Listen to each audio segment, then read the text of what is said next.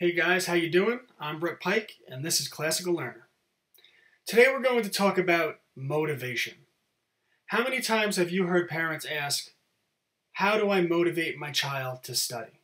Or heard them complain, better yet, Johnny just won't study. He's just not interested in his books. He's just not putting in the time. I can't get him to do what he has to do to study and get good grades. And I already told him, Johnny, you have to study because if you don't, you won't get into college, you won't get the job you want, and your life will be ruined. Now, we all know Johnny's life won't be ruined, but we do want him to study and we do want him to take his education seriously.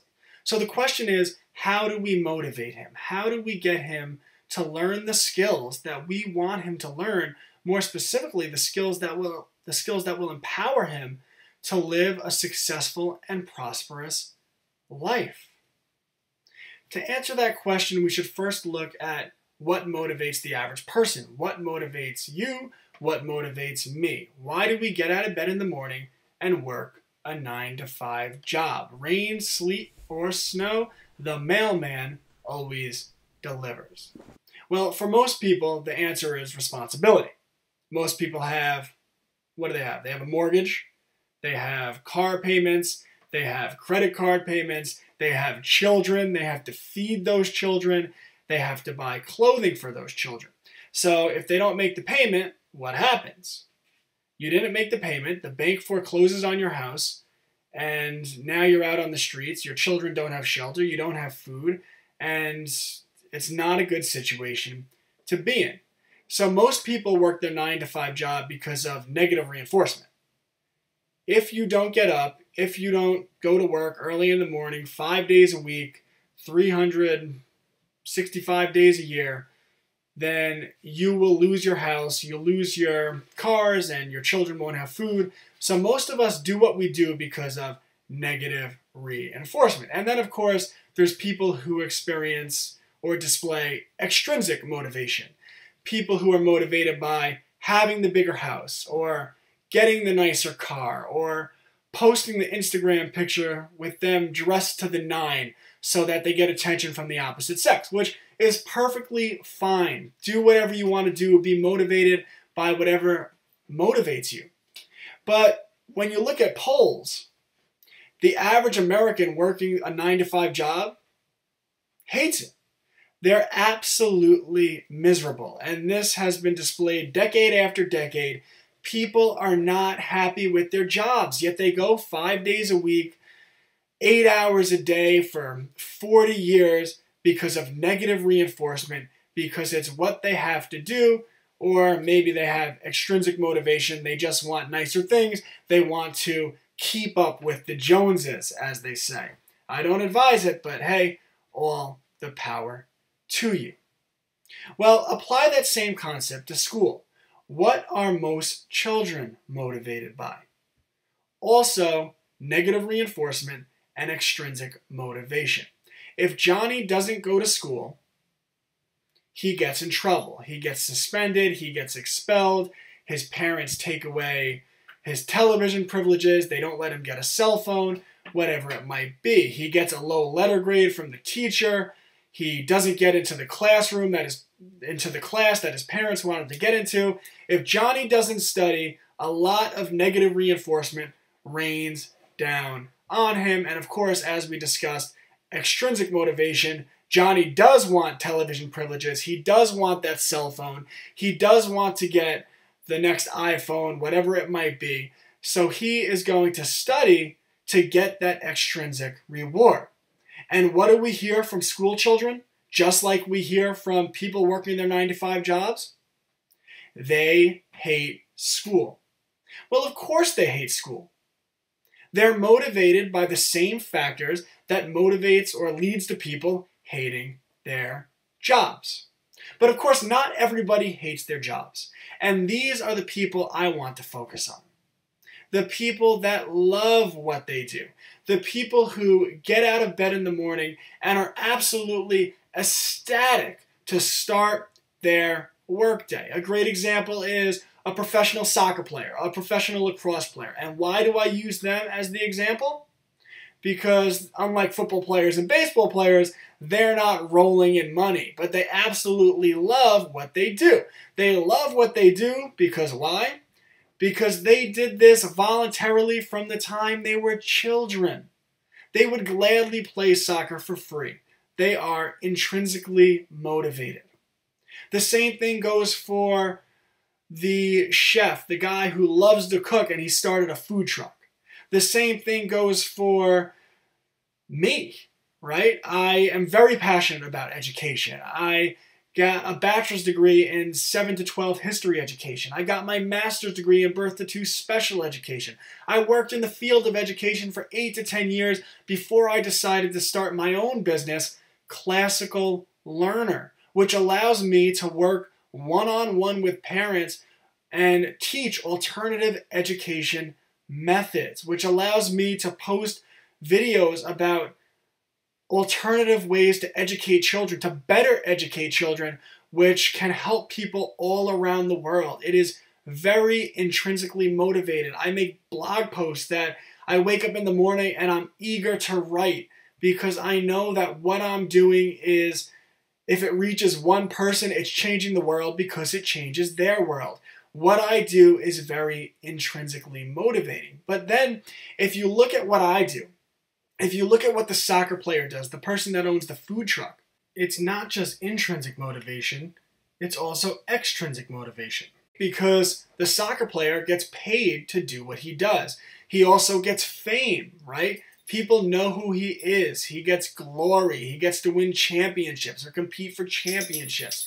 The owner of the food truck, sorry, you can hear my dog in the background. The owner of the food truck, he is getting paid by his customers to do what he loves, which is to run his business and make original meals that he thought of, that he put together himself.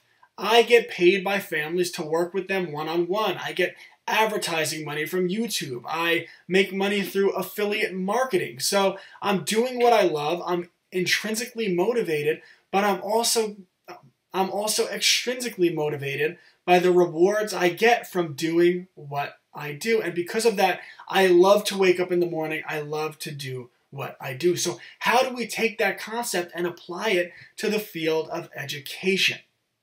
Well, I'm going to give you an example. I spoke with a family this week. Spoke with a father. Has a 15-year-old son. He was concerned about the very things that I talked about today, that he's just not interested in school like he should be.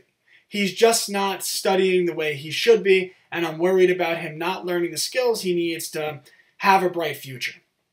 I said, okay, well, what is your son interested in? Well, lately he's been hanging out with his friends who love cars. His friend owns a car. He takes the car apart. He puts the car back together, and it's all my son wants to do. He's been obsessed with hanging out with this friend. I said, okay, great. What's the real problem is our mindset. We're just approaching things wrong. So your 15-year-old son loves cars. Here's what we're going to do. We're going to say, Johnny, I know you love cars, so we're going to challenge you. I want you to raise $1,000, or if the parent wishes, this is just more of a philosophy thing, you could give him a $1,000 loan to buy a clunker, a dud of a car. And the challenge will be to rehab the car and make that clunker into a very nice car, and then flip the car for money. So now Johnny is going to be very intrinsically motivated. He has this car, or he's working to get this car. He gets the car. What does he have to do? He has to figure out how to put it together and make it nice, but he needs cheap parts. So he has to do the research to figure out, maybe he can make a deal with a scrap yard, maybe he can make a deal with someone on eBay, whatever it might be, but he has to figure out, a mechanic shop, he has to figure out how to get these parts cheaply so that he can rehab this car effectively. Then he has to paint it and make it look nice, and then his job is to sell it. So what are we going to do?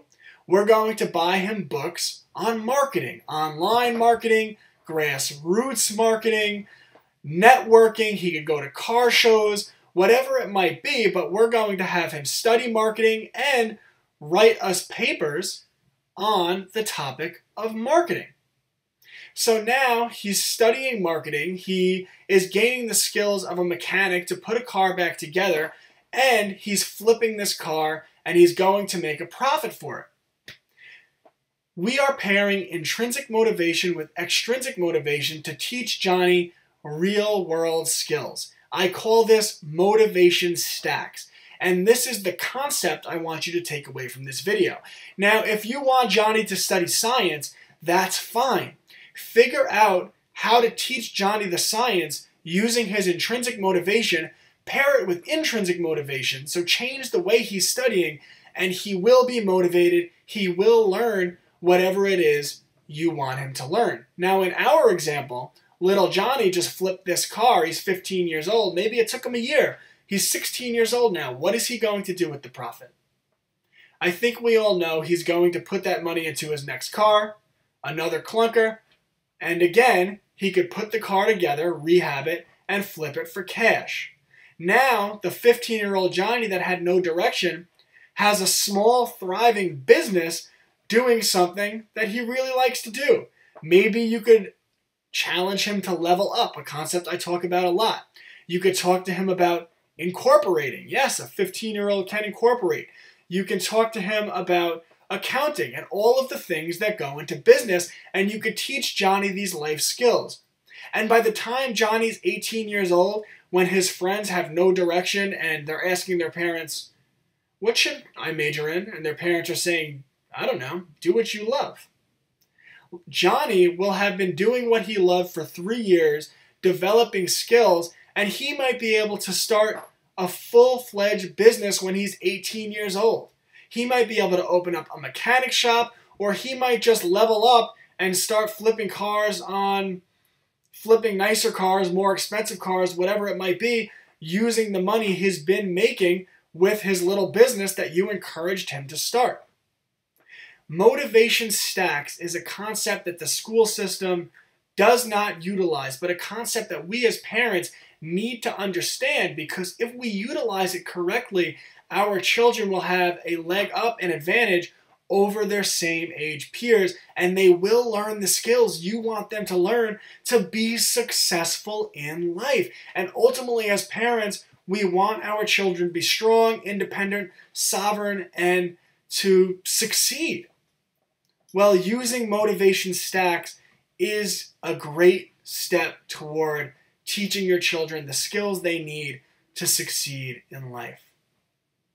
Please, if you're watching this video, if you haven't already, hit the subscribe button below, click the bell, make sure you get notified for every video I post. I blog post all the time, www.classicallearner.com. Check out what I'm doing there, because we are revolutionizing the way parents educate their children. We are revolutionizing the way people view parenting in general. We are going to change the world, and we're going to change the world one family, one child at a time. If you enjoyed this video, please share it on social media. I am Brett Pike. This is Classical Learner. I am the parent guy. Take care, guys.